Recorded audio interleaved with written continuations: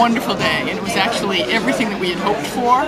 People came and really reflected what we all know is the variety of the Boston Harbor Islands, their histories. The history of the different islands are so varied and rich, and then the uses that are made of them now are so varied and rich. And we had people who came through and told us stories and brought photographs of all of that. People whose families have been on Rainsford Island for generations, who married an Italian POW, who was out at Fort Andrews.